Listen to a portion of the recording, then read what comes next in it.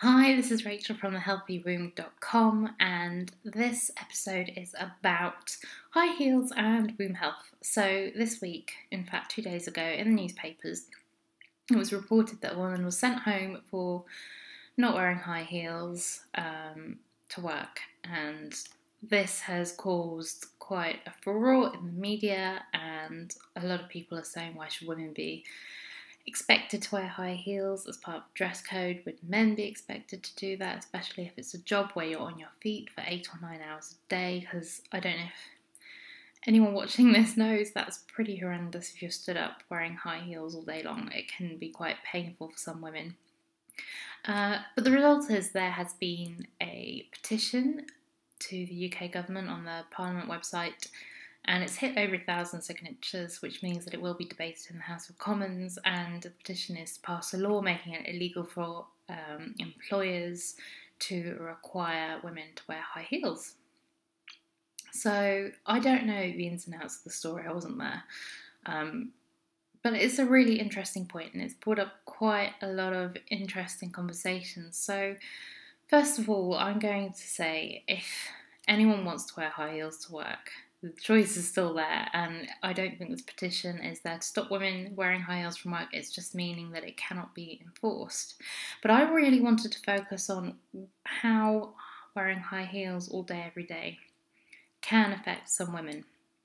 So some women will just tell you flat out it hurts their back, it hurts their feet, or the pressure on one part of their foot. It can mean that they go to bed with burning feet. I used to suffer this when I had to wear high heels all day and I was standing up. But particularly, I want to talk about how it affects period pain. So we've got a lovely little model womb here. Now, she should normally be, and it is sideways on, slightly forwards. Her fallopian tubes are usually up around the back here. Fallopian tubes aren't actually connected to the ovaries, just in this model they are. And then in front you have the bladder, so she should be nestling safely across the bladder. Then behind you have the rectum and then the spine. Women who wear high heels a lot, and also women who are sat down all day at a desk, tend to have, and this is in my experience and the experience of many other fertility massage therapists, it's not scientifically proven or anything, it's just purely based on my experience. They tend to have a womb that is retroverted. This means that instead of this slightly forward position, she's leaning backwards. So she's pressing against the rectum and she's pressing against the spine. And most of the month that is fine, it doesn't have any symptoms.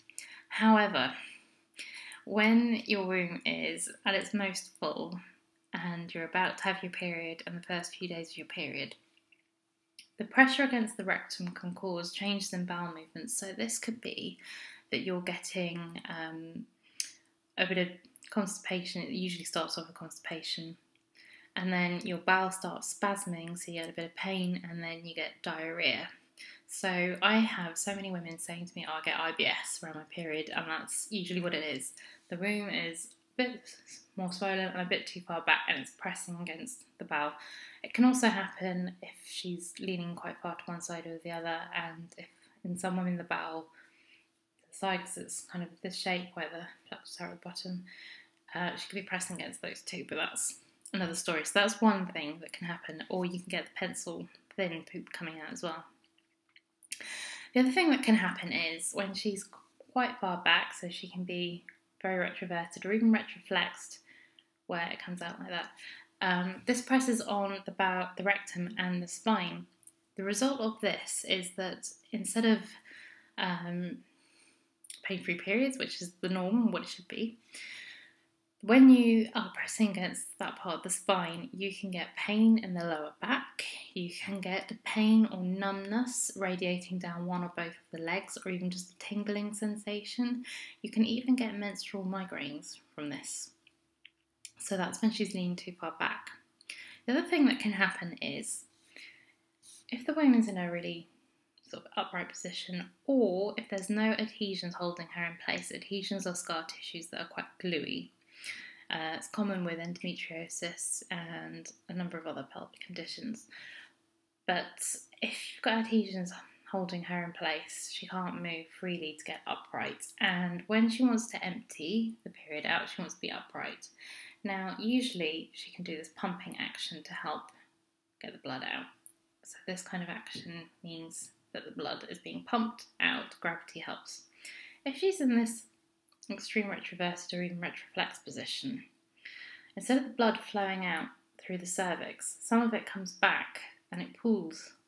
And if you imagine when you're cooking and you're cooking a sauce and you're cooking out the water, the sauce gets thicker and condenses. So this is where the endometrium does a similar thing. The water comes out, but obviously it's pooling and it becomes impacted. And this means that you get that dark, icky stuff either at the beginning or the end of your period.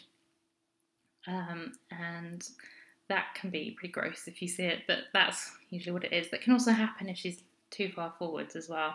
Just trying to get the camera angle right here.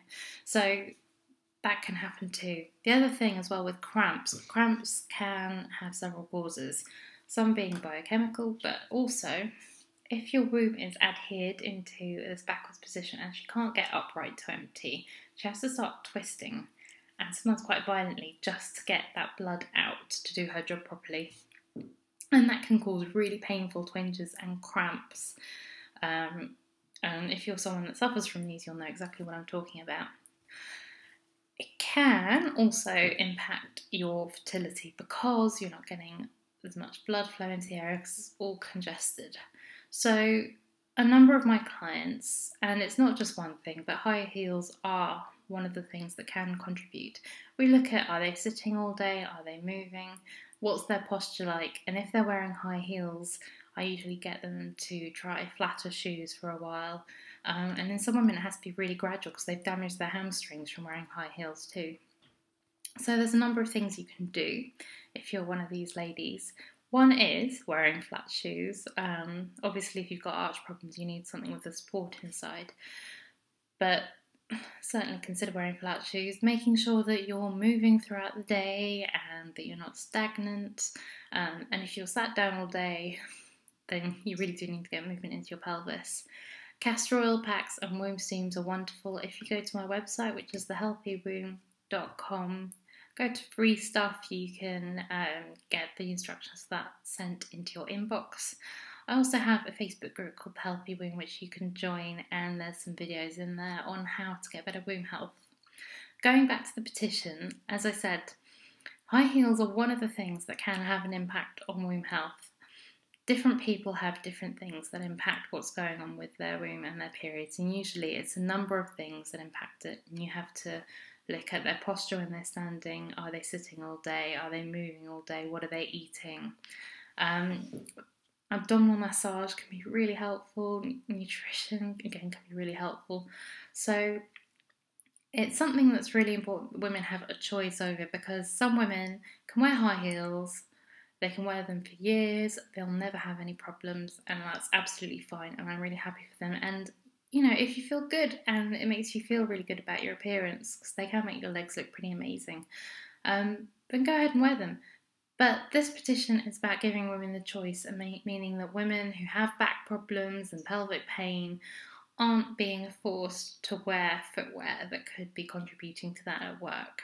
So that's why it's important. So below is the link. If you're a UK citizen based in the UK, I think you can sign the petition.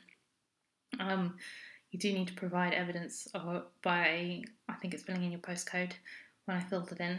It's got over enough signatures now for it to be debated in Parliament, but for people to realise how important this issue is, obviously the more signatures the better. So if you haven't signed yet, but this is something that's really sort of connecting to something in you, I would encourage you to do so, and I'll leave all the links in the comments below.